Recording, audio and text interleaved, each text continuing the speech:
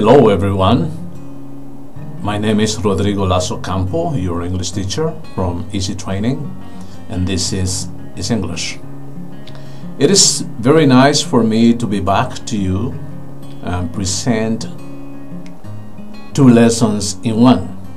That is lessons 215 and 216 part 2, in which we are going to be doing the activities to shoes men wear and shoes women wear. If you took the two lessons about these two subjects, you know what they are about. This time we're going to be doing the activities. Well, let's come to the point. There are three activities in these two lessons. The first is about illustrating 4 different kinds of shoes that people wear. 4 different kinds of shoes men and women wear. The second is about words having the sh sound in the beginning and words that do not have that sound. And the last is about nouns. We will be doing these activities in that order. Follow me, please. This is activity 1. It is written in the main idea that people, in this case men and women, wear many kinds of shoes. The activity consists in illustrating 4 different kinds of shoes men and women wear. You can either draw pictures or paste pictures from any source you have available. In my case, I'm going to drag the pictures from this lesson and paste them accordingly. Let's do it. Here we are. On the left are 3 different kinds of shoes men wear: wingtips, flip-flops, and slippers. Perhaps you remember the writer writing that men wear wingtips to dance, flip-flops in summer to the beach, and slippers to rest their feet at home after a busy day. These uses can change from a person to another and from maybe a region to another, from a country to another. I think it is rather circumstantial. I mean, it depends on several circumstances. Here on the right is a pair of flip-flops, a kind of shoes that women wear. And in these 2 circles, I'm going to paste other 2 different kinds of shoes that women wear. Here we are. These are pumps, and these are winter boots. The writer says that pumps are a kind of dress shoes, and women wear them to a dance. And about winter boots, the writer says they are warm shoes, and women wear them in the snow. Summing up, we can say that people wear many kinds of shoes. Among some other kinds, men wear wingtips, flip-flops, and slippers. They wear wingtips to a dance. These are dress shoes. Flip-flops in summer to the beach, and slippers after a busy day to rest their feet at home. As to women, among some other kinds, they wear pumps, flip-flops, and winter boots. The writer says that pumps are a kind of dress shoes that they wear to a dance. Flip-flops are summer shoes that women wear to the beach, the writer says.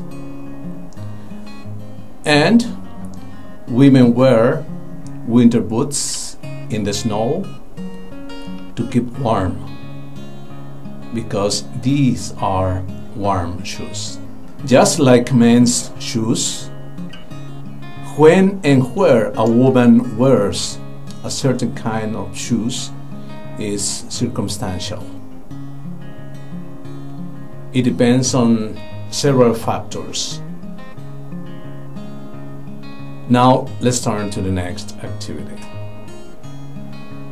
This activity is about words that begin in the sh sound, which is represented with the letters sh, as in shoes. First, we are going to name the pictures, and after naming the pictures, we will write the sh under the pictures whose names begin in sh, the sh sound. And last, you and I are making the sentences about words that begin in the sh sound and words that do not begin in the sh sound. Got it? Let's do it. These are shoes.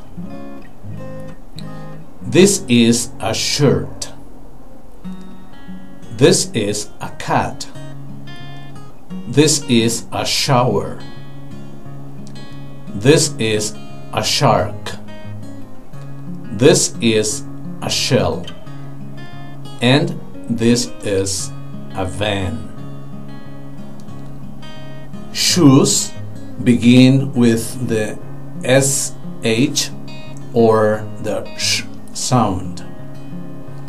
Shirt begins with the sh or the sh sound. Cat does not begin with sh or the sh sound. Shower begins in sh or the sh sound. Shark begins with sh or the sh sound. Shell begins with sh or the sh sound. Van does not begin with sh or the sh sound. Here I have written the letters sh under the pictures whose names begin with sh or the sh sound, just like shoes. So we can say that shoes, shirt, shower, shark, and shell begin with sh or the sh sound. But cat and van do not begin with the sh or the sh sound. To finish with, I have labeled the pictures with their names: a shirt, a cat, a shower, a shark, a shell, and a van. That's it. Now, let's go to the last activity. The last activity is about nouns. Perhaps you remember that nouns are words naming persons, places, things, and I have added a new category, that is animals. Then here are some pictures, and we are going to identify what these pictures illustrate, what these pictures depict, and we are going to sort them out into these three categories: persons, place, or thing. First, let's identify what is in each picture. Well, this is a beach. These are sneakers. This is a boy, or perhaps a man. These are the woods. This is a park. These are boots. This is a woman. This is a girl. These are slippers, and these are socks. Now let's see which category each picture fits in. The beach is a place. Sneakers are a thing. A boy or a man is a person. The woods are a place. A park is a place. Boots are a thing. A woman is a person. A girl is a person. Slippers are a thing. And socks are a thing. Here we are. I have pasted each picture under the right heading. Then we can say that a man, a woman, and a girl are persons. A beach, the woods or a forest, and a park are places. And sneakers, boots, slippers, and socks are things. Well, to finish with, let's say that man, woman, girl, beach, forest or woods, park, sneakers, boots, slippers, and socks are nouns. That is, these words name persons, places, and things.